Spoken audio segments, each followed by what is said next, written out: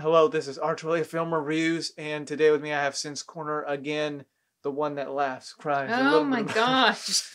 Today we are going to be reviewing Snatch. After we saw Gentlemen, we saw Snatch. We were in a Guy Ritchie mood. Yeah. We saw it the next day, right? Uncle Tim, yeah. Yeah. This was my first time ever seeing it. This was Timothy's, maybe his first exposure, my brother's first exposure to Guy Ritchie. So that's why it's his favorite Guy Ritchie film, because it was something very unique at the time. And different in the way the thing was editing, the way the story unfolded. Now, this was not my first Guy Ritchie film. I finally got around to watching it. I've seen a few others, so I'm kind of used to his style now. So I'm not as in love with it as Timothy is. Yeah. But I do like it. I think I like The Gentleman better. But that's why we're Snatch here. is really good. That's why we're here. We're going to review for you guys. Is it a yay or a nay or That's a little yay. bit of both? It's a yay. Well, we For me, don't. it's Well, a we yay. don't know that yet. We got to get into it, shall we? Let's go. Okay, here we go.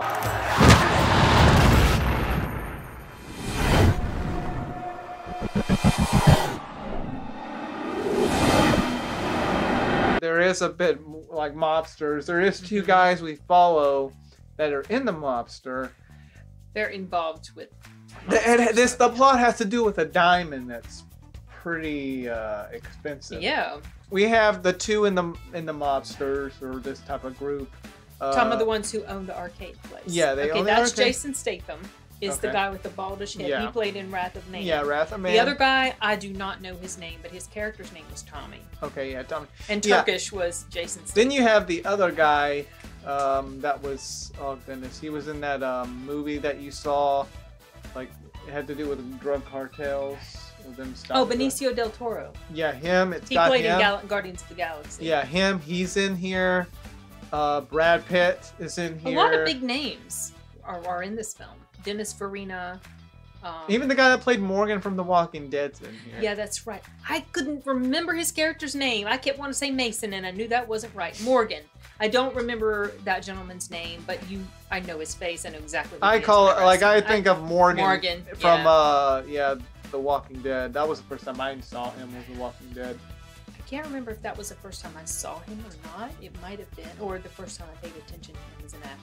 Yeah, just like Gentlemen, the story is around a specific thing. It comes all in a circle with a diamond. Interconnected. A lot of characters, and you do have to have subtitles.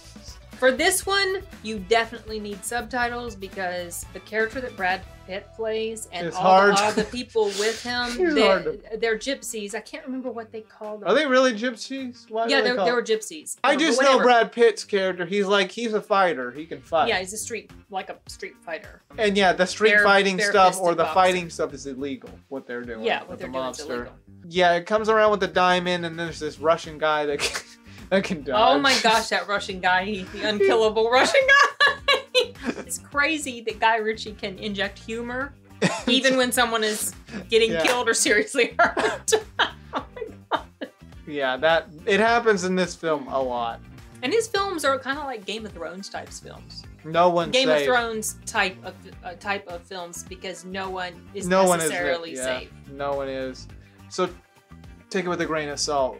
Name me your favorite actor in here that gets the bucket. They might end up dying quite a bit earlier than you expected. I think that happened with a character in here. I was not expecting them to go as quickly as they did. But anyway, so Snatch, that's basically the whole premise. And then these two guys that are in the mobsters, well, let's just say it doesn't really work out for them, and things. They have the worst luck. Yeah. It's the film quality now. You have to remember, it is 2000. It's kind of got that 2000s or late 90s feel.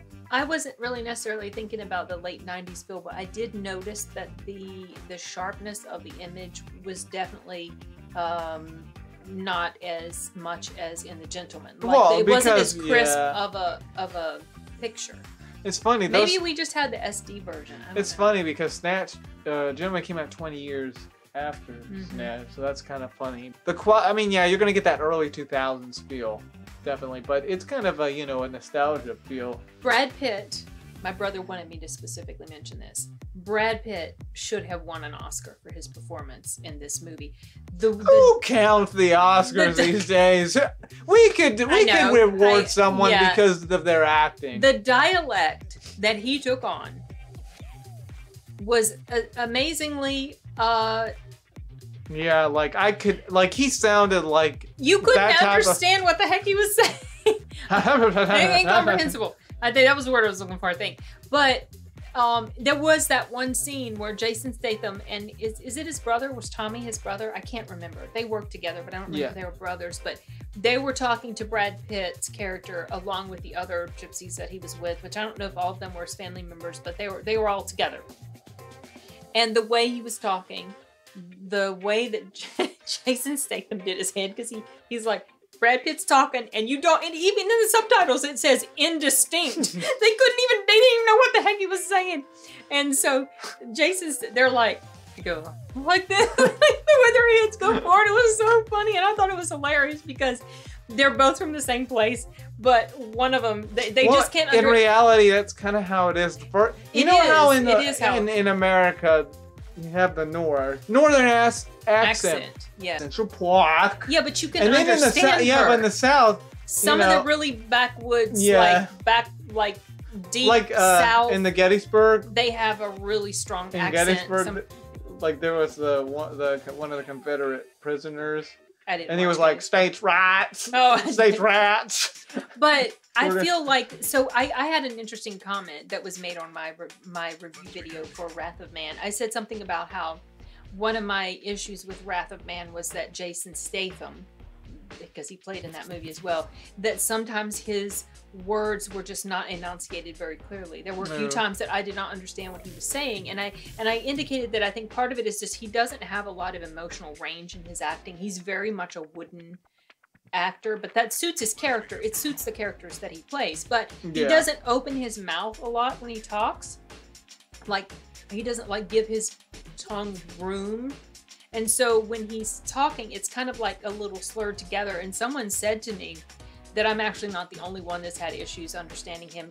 And the guy said, I'm from the UK and sometimes we don't even understand what he's saying. And then someone else said that every 20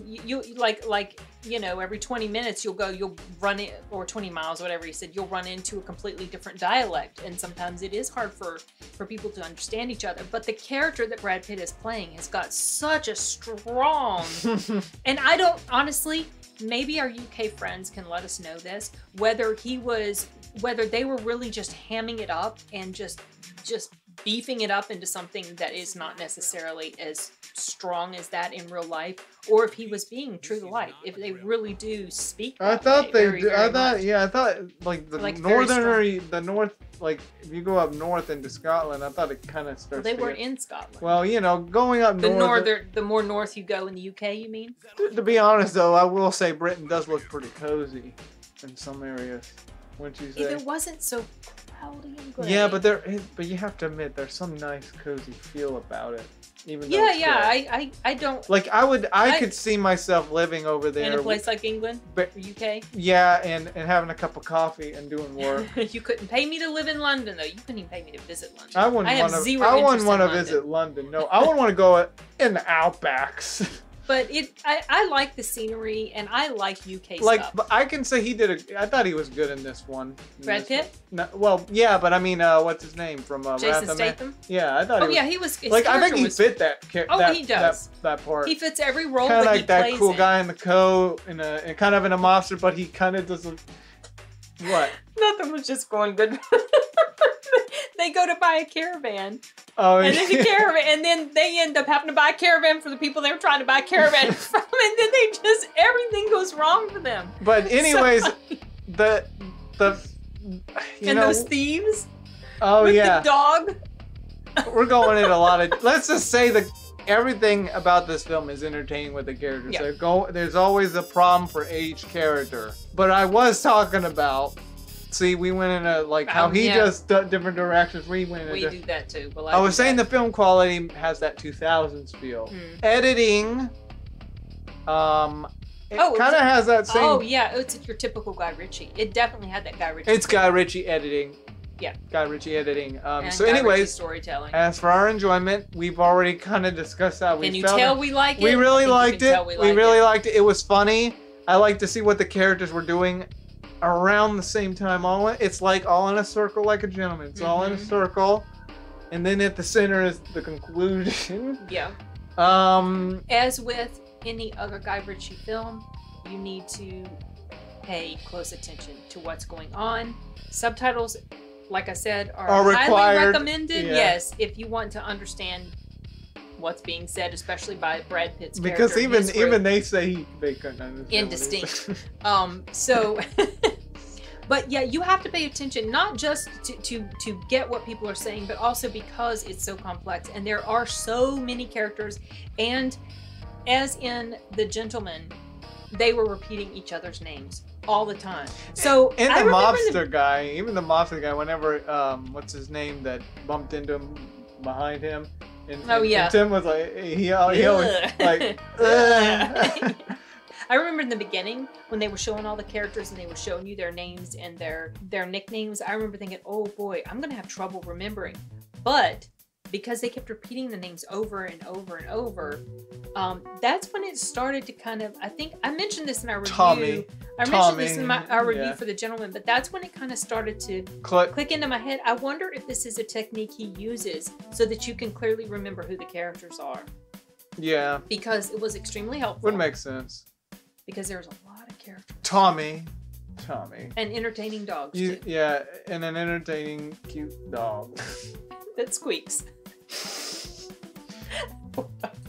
But yeah, I personally enjoyed this film just like Gentlemen. Now, anyways. Want money? Right for you. Fight for it. You and me. Snatch. If you like Guy Ritchie's films, if you liked Gentlemen, if you liked any of his others, then this would be another classic that you will enjoy. I will literally give it. I really, really liked it. Oh yeah. Or actually, let me rephrase that. An interesting, jolly, good old time. Yeah. I like The Gentleman more personally, but honestly, with a lot of Guy Ritchie films, they're so good. I don't know of one Guy Ritchie film I've seen yet that I don't like. Now, I haven't seen all of his stuff. I have no interest in something like Aladdin, personally. I have no interest in Swept Away, the movie that he filmed when he was married to Madonna. What was wrong with him that he married that woman? Anyway, and also, I think, like, let's say he filmed Aladdin, I bet his technique was quite different. Because he didn't write that story, and he was directing it for Disney. What do you want to bet if you watched it, it wouldn't feel like a Guy Ritchie film? I just have a feeling. To me, it didn't look like it. Yeah, I never knew it was him directing it. I actually didn't know it was him directing King Arthur either, but I never watched it. Well, I'd forgotten it was him. I think Charlie kind of mentioned that on Toonami, or when he was talking about King Arthur. And I really like his filming. I mean, to me, he is on up there. I mentioned this along with Quentin Tarantino. Yeah, he's up there with Quentin Tarantino because his storytelling is so unique and it's so strong, and the characters are so interconnected, and the way the story just kind of fits all together like this perfect jigsaw puzzle. I mean, it's just so well done. I really like his work. Yeah. Along with Quentin Tarantino. Yeah, I like Tarantino's work too, but like they're more creative. Like Hollywood doesn't seem to understand and original, what makes original, and not cliche. When you watch a Guy Ritchie movie, it takes a lot of mental energy. Yeah, that happened. Yeah, because you have to be on top of the plot and what's happening. So that's why last night when we were done with Snatch, and you didn't want to do it. I was like, I don't want to do another Guy Ritchie film. I love his movies, but I have to really be plugged in, like super into. Like, and even focus. Snatch was a little confusing for me at points. Really? At first, until down the line. Then it started. To click. Now, it had to do with the diamond. It now, you wouldn't have any trouble at all. But yeah, I thought the acting was really well done. All of them did a good job. Well, I like also that Guy Ritchie doesn't necessarily stick to linear storylines. Linear means you just start at the beginning and go to the end. He goes all over the place. He's like here and then there and here and there and here and there. And yet he's able to do it in such a way that if you are on your toes, if you are paying attention, you will be able to follow it. But it's a lot of mental gear shifting that you have to do when you're watching his films. Anyways, well, that wraps it up for this review. You could follow my mom at Sin's Corner.